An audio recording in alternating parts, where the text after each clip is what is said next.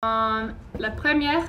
At the Co-op Academy in Priesthorpe near Leeds, the school day begins every day at 8:30 sharp.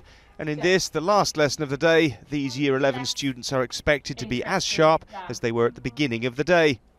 But there is research that because of the way teenagers' brains work, students like these could benefit from a later start. Campaigners say it would help improve their school performance. An adolescent needs about 8 to 10 hours. So even at puberty time, they actually need the same amount of sleep as a young child. And they're just simply not getting it. But ask some of the students here whether they'd like an extra hour in bed and a later start in the morning and a later finish. They're not all jumping at the chance. Teenagers are going to soon become in the world of work, and when they start work there's not many job opportunities which give the room for them to wake up at 10 o'clock. Then they're kind of starting early, which means you finish late. And then sometimes meals are important to some families, so that might just break that completely. I'd like to start by reading the petition.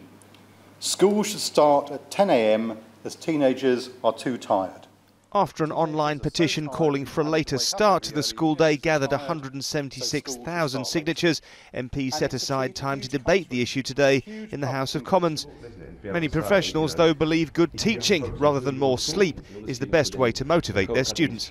What potentially could happen within 2 or 3 weeks is that students' sleep pattern would just deviate to the new pattern there, and they'd still end up waking up late and still end up waking up tired.